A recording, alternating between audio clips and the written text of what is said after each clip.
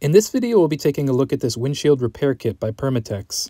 As you might suspect, I recently noticed a small crack in my windshield, and with a price tag of around $20, I figured I'd give this product a try before replacing it.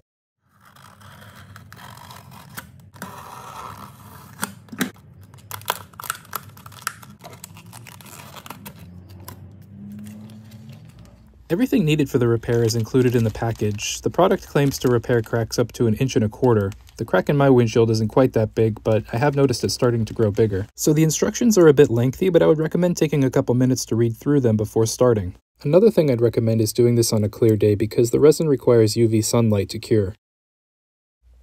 So here's the crack. I put a little piece of brown paper behind it to try and help the camera pick it up better. The first step asks us to use this little push pin to remove any loose pieces of glass.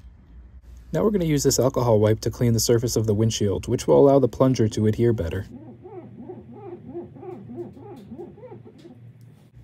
Now let's apply the plunger.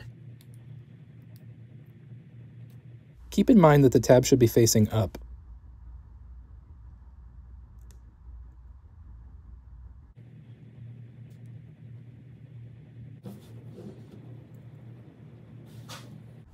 With the plunger applied, let's go ahead and open our resin.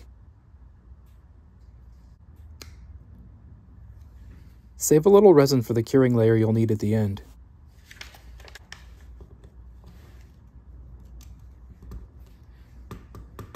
First, we're going to draw air out of the plunger, lock the syringe into place, and let the whole thing sit for 10 minutes.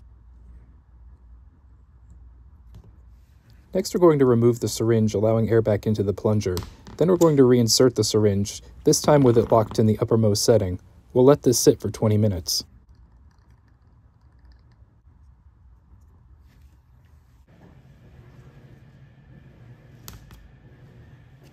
So lastly, we'll remove the plunger and bring the car outside to apply our curing layer.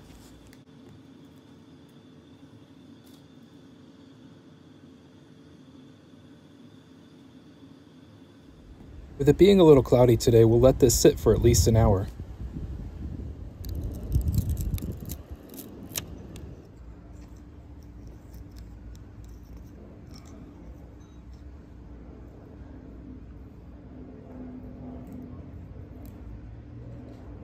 Alright, after scraping off the excess, you can see there's hardly anything left of the crack. Time will tell whether or not this holds up, but even if it does only for another year, I'd say it was well worth the $20 investment. Thanks for watching.